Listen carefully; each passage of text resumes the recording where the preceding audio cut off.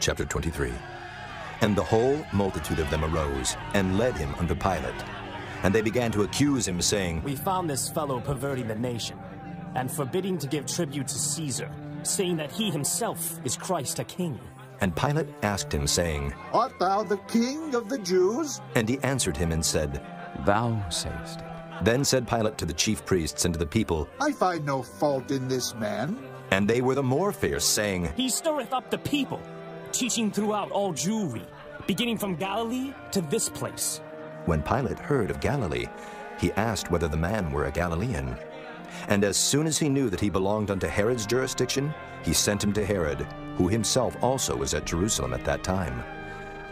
And when Herod saw Jesus, he was exceeding glad, for he was desirous to see him of a long season, because he had heard many things of him, and he hoped to have seen some miracle done by him. Then he questioned with him in many words, but he answered him nothing. And the chief priests and scribes stood and vehemently accused him. And Herod, with his men of war, set him at naught, and mocked him, and arrayed him in a gorgeous robe, and sent him again to Pilate. And the same day Pilate and Herod were made friends together, for before they were at enmity between themselves. And Pilate, when he had called together the chief priests and the rulers and the people, said unto them, Ye have brought this man unto me, as one that perverteth the people. And behold, I, having examined him before you, have found no fault in this man, touching those things whereof ye accuse him. No, nor yet Herod, for I sent you to him. And lo, nothing worthy of death is done unto him. I will therefore chastise him and release him. For of necessity he must release one unto them at the feast. And they cried out all at once, saying, Away with this man! And release unto us Barabbas! Who for a certain sedition made in the city, and for murder, was cast into prison. Pilate therefore, willing to release Jesus, spake again to them. But they cried, saying, Crucify him! Crucify him! And he said unto them the third time, Why? What evil hath he done? I have found no cause of death in him. I will therefore chastise him and let him go. And they were instant with loud voices, requiring that he might be crucified. And the voices of them and of the chief priests prevailed. And Pilate gave sentence that it should be as they required. And he released unto them him that for sedition and murder was cast into prison, whom they had desired. But he delivered Jesus to their will.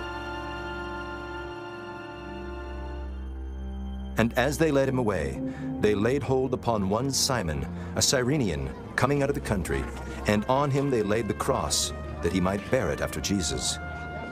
And there followed him a great company of people, and of women, which also bewailed and lamented him.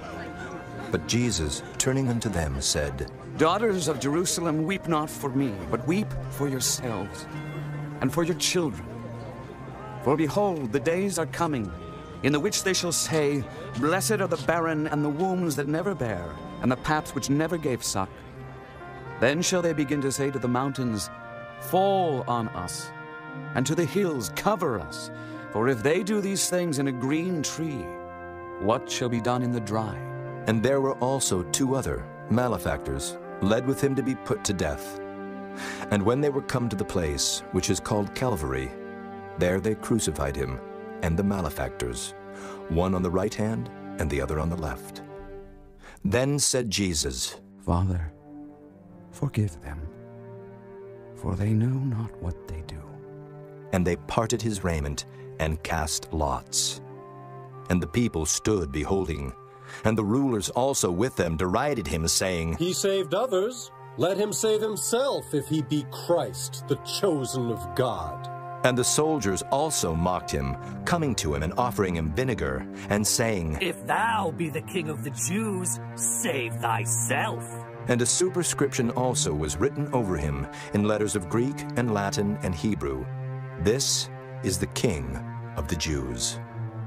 And one of the malefactors which were hanged railed on him, saying, If thou be Christ, save thyself and us. But the other, answering, rebuked him, saying, Dost not thou fear God, seeing thou art in the same condemnation? And we indeed justly, for we receive the due reward of our deeds. But this man hath done nothing amiss. And he said unto Jesus, Lord, remember me when thou comest into thy kingdom. And Jesus said unto him, Verily I say unto thee, today shalt thou be with me in paradise. And it was about the 6th hour, and there was a darkness over all the earth until the 9th hour. And the sun was darkened, and the veil of the temple was rent in the midst. And when Jesus had cried with a loud voice, he said, Father, into thy hands I commend my spirit. And having said thus, he gave up the ghost. Now when the centurion saw what was done, he glorified God, saying, Certainly, this was a righteous man. And all the people that came together to that sight, beholding the things which were done, smote their breasts and returned. And all his acquaintance and the women that followed him from Galilee stood afar off, beholding these things.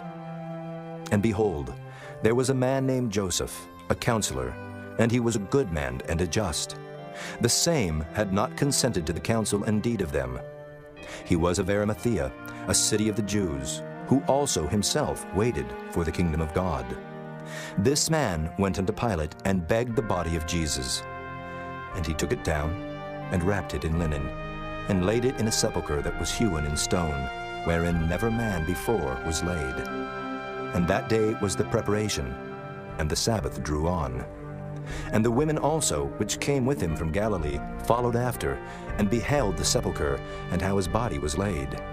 And they returned, and prepared spices and ointments, and rested the Sabbath day according to the commandment.